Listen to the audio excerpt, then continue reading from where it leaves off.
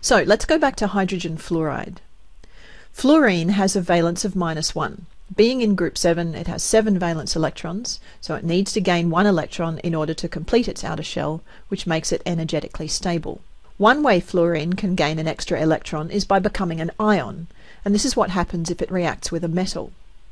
But if it's pairing with another non-metal like hydrogen, it does it by covalent bonding.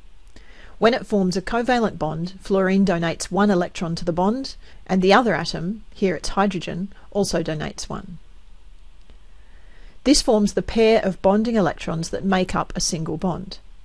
Fluorine has access to the extra electron from the hydrogen, which means it has 8 electrons in its outer shell, and the hydrogen has access to the extra electron from fluorine, so it has 2 electrons in its outer shell, which for hydrogen is a full shell.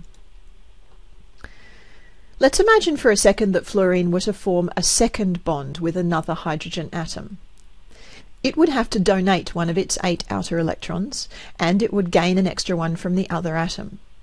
But that would mean that it now had 9 valence electrons, and the second energy level can only hold 8. So the extra electron would have to go up into the next level, the third electron level. This would mean the fluorine atom no longer had a full outer shell, which is energetically unfavorable and means the molecule would be unstable and would fall apart. So fluorine forms an ion with a charge of -1 when it's ionic, and it forms 1 covalent bond when it's covalent. Let's take another example, carbon. Carbon is in group 4, which means it has 4 valence electrons. It needs to gain 4 electrons to have a full outer shell. When it does form an ion, it accepts 4 electrons to form an ion with a charge of -4. C4- is called the carbide ion, and there are a number of metal carbides such as titanium carbide and tungsten carbide. When it forms a covalent compound, it forms 4 bonds. We can see this in the methane molecule. The carbon donates all 4 of its valence electrons and receives 4 electrons from the 4 hydrogens. This gives the carbon access to 8 valence electrons, a full shell, and the hydrogens each to 2, a full shell for them.